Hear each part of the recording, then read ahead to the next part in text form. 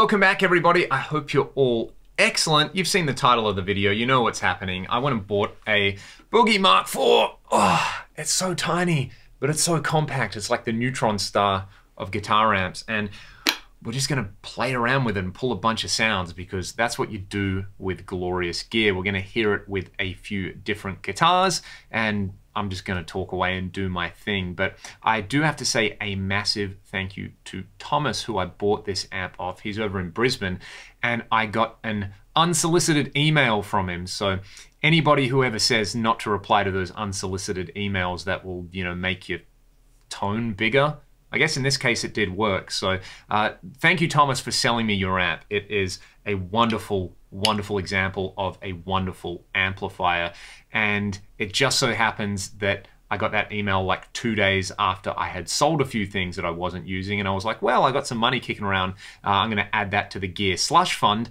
And just like that, this thing kind of came into my life. So, you know, great pieces of gear probably choose you as much as you choose them. So if you haven't seen my previous video that I did all the way back in February with the Mark IV, not this one, but a different one, go and check it out. And this is in every way a follow-up to that. And I've already learned so many things about how these amps work just by having an extended run with one of them. This is a revision B, so it has the stereo effects loop and a few other little tweaks. But you know, if you don't have a choice between a Mark IV-A or a Mark IV-B, I don't think it's a massive difference. They're incredible sounding amps. So let's dive straight into it. Let's immediately get started with the good stuff. I am on the lead channel. I have the graphic EQ engaged. It's on the mid-gain voicing for the lead channel, which is a little bit kind of smoother and gooier.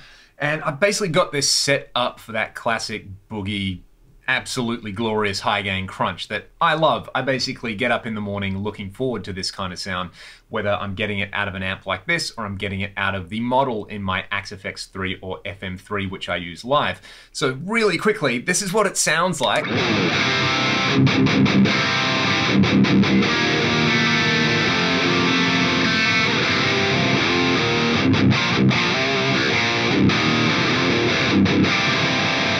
That's my happy place right there.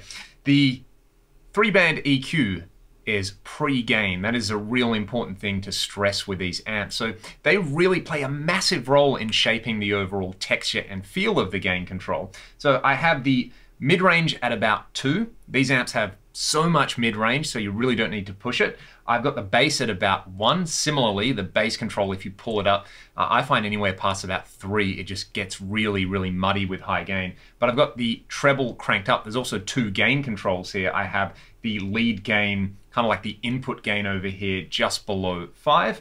And I've got the lead drive all the way up. There's also a pull bright on that control, which I'll give you an example of what it does. So pull bright is off, then I'm gonna pull it out. I was gonna say kick it in, but you pull it out.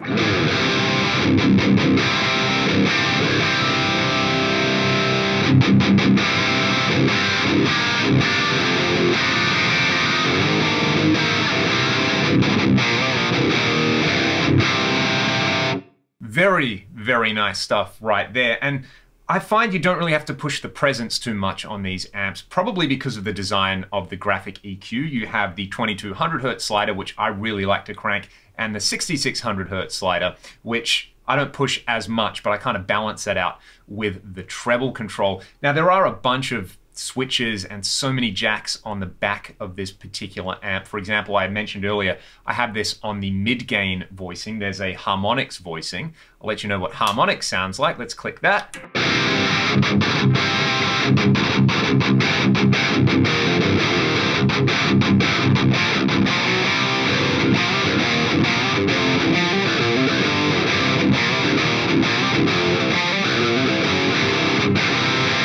So that's kind of cool, but like I said, where's the switch? Make sure I don't burn myself on a tube or something. This is mid-gain. It's a little less tight, it's a little bit thicker, but I certainly like it. There's also a pull shift on the presence control, which kind of dips the volume. I'll normalize this in post so that it's the same volume as everything else we've heard.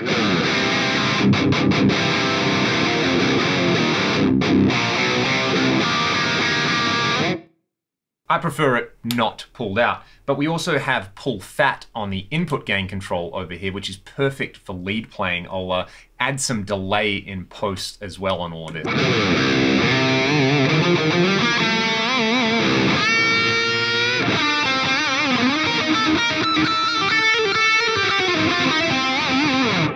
That is ridiculously enjoyable. So what I want to showcase with this really quickly before we go any further is just how good this records, because I've just done a very basic double track. I've taken one of the lockdown session backing tracks we did with Ragdoll. It's for the song Shine. I'll show off the lead tone first. So that's with the fat switch engaged. So that pull fat is pulled out. And then we are going to have a listen to a double tracked rhythm of just kind of like the end chorus where I have that pushed back in and not engaged. That's the only difference between those two sounds. I did say they were double tracked. This lead sound is just going to be a mono guitar with some stereo delay, but then the rhythm parts will be double tracked. Let's hear that.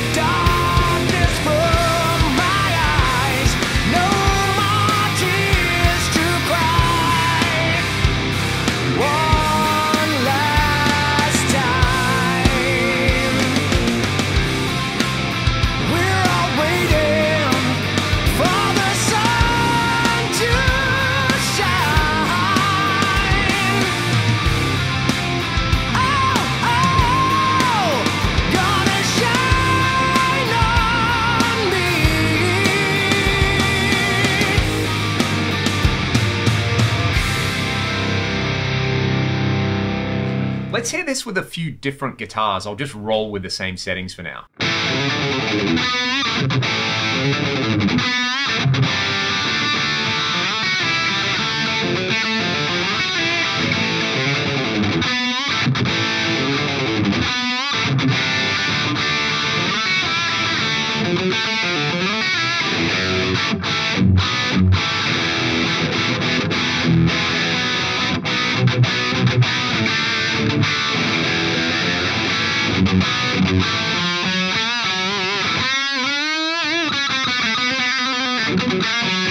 Something like that. Anyway, this is a PRS Custom 24 with a Duncan JB and Jazz pickup set.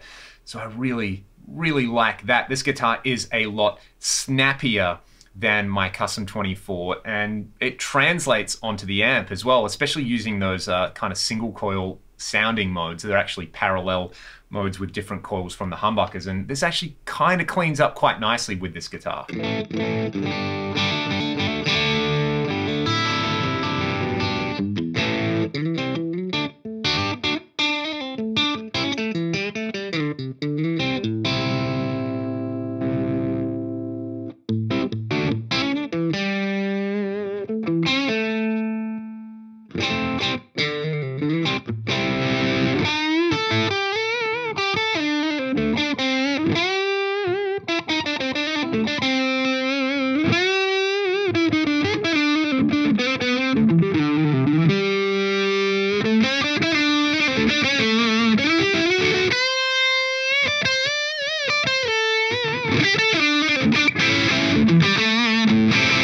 Next, let's try some P90s. I've got some TV Jones humbucker size P90s in this guitar. I haven't tried this yet, but pretty keen to hear how this combination works.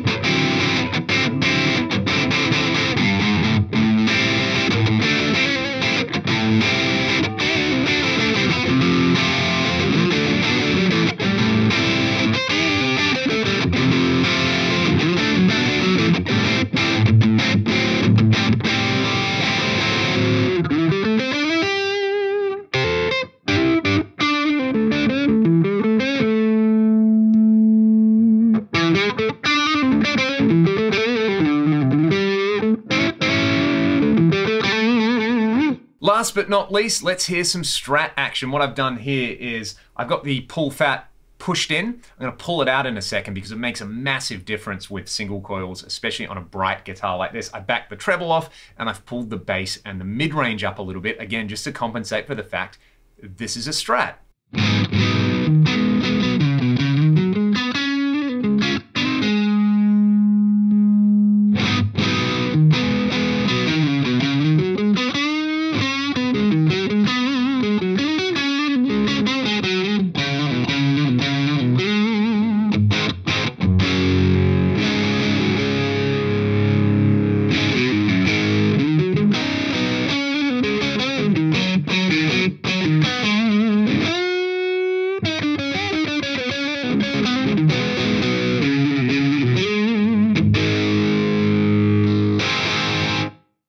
It still gets pretty wiry on that bridge pickup though.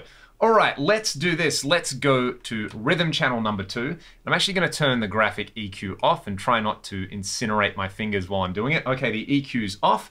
Let's have a play around with some kind of mid-gain tones because I feel like, maybe it's just me, but I always focus on, you know, the stuff we've just spent all of the video on so far, the lead channel, all the really clean stuff. But this rhythm 2 is really, really cool. Going back to that kind of bass, middle, treble being, I guess, a 3-band gain control in this amp. The rhythm channels share a bass and a middle control, but they each have their independent treble control. So over here, you've got R2 treble, which you can play around with. So let's just have a listen to where this is at. I've got the gain about halfway. Again, this has a pull fat on the gain control, but it's only got one gain control.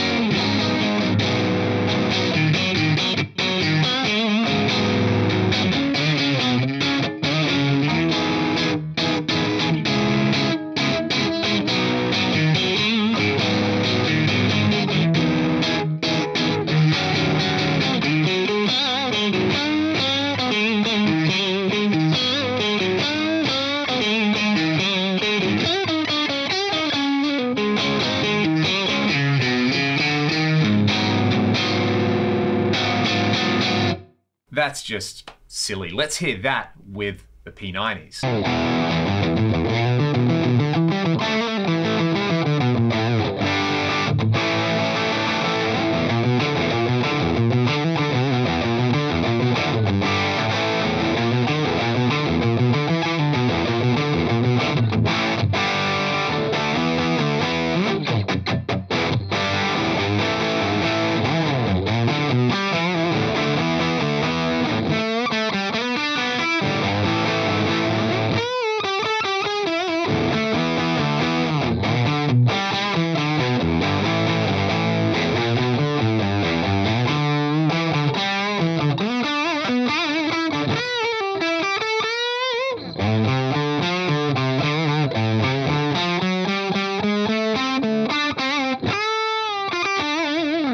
That has got a really interesting thing going on with these P90s. I really like that. I wouldn't mind hearing this with another Les Paul. I've got a Les Paul with some awesome Martin A. Smith humbuckers that are hand wound here in sunny Perth, Western Australia. Let's hear that one.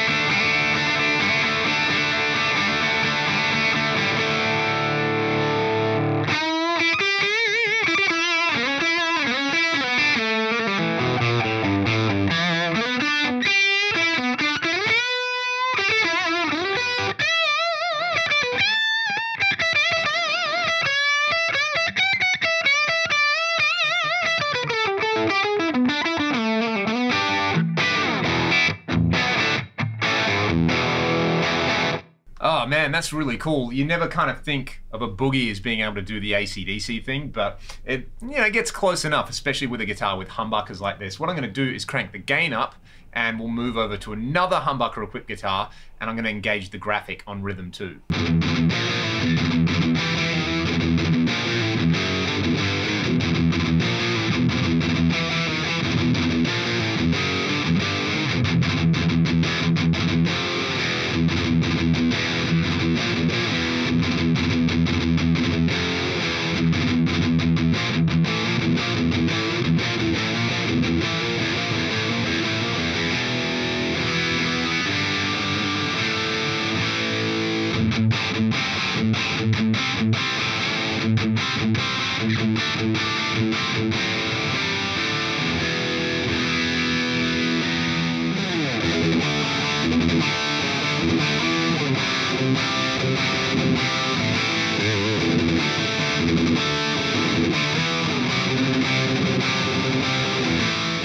Probably not the best version of Bad Boys, or Battery for that matter, that you're ever gonna hear, but this kind of Rhythm 2 channel, it's not quite as glorious and saturated as the lead channel, but it can definitely do that thing whenever you want it to do that. I also used the pull shift on the presence for a few things there. If I go with the pull fat control on there, and let's go over to the neck pickup on this guitar, let's just check it out.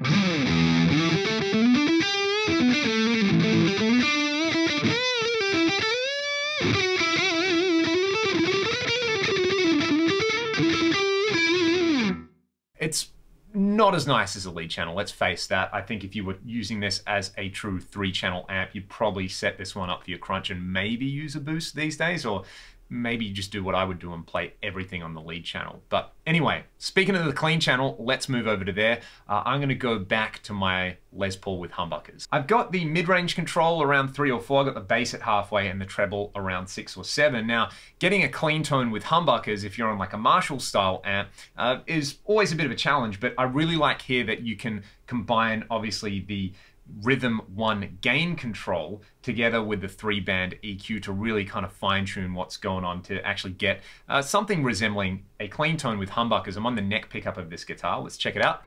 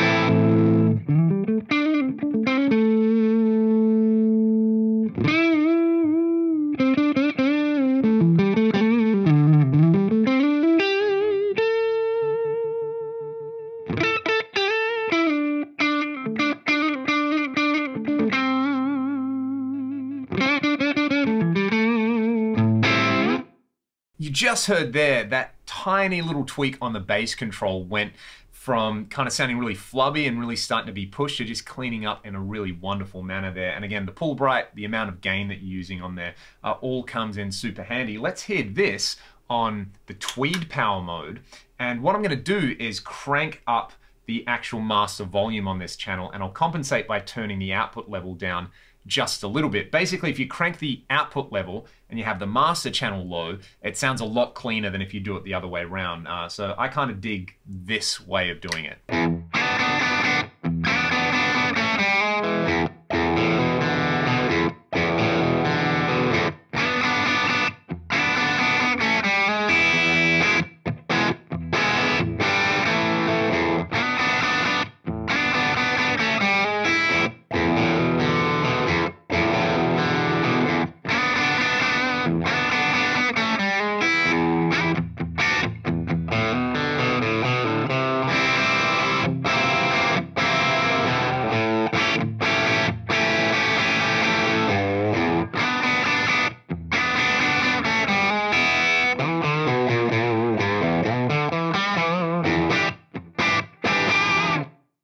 That's really, really sweet. That's sort of the driven sound I always want to get out of Fender amps that I struggle with. Let's hear this with the P90.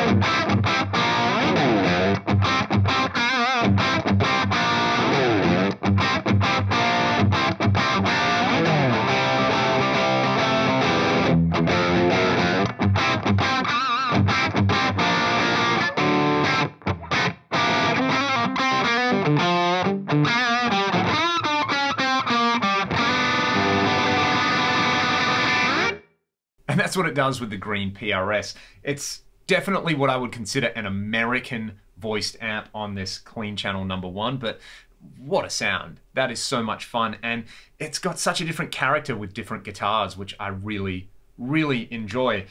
I could keep doing this for hours and hours, but I'll let you all go and watch some other stuff on this glorious thing called YouTube. I will play you out with just a little bit more of that lead channel and some delay though. So thank you all so much for watching and just letting me indulge myself over the course of this video. If you want to support the channel, there are links to my music and my Patreon in the video description.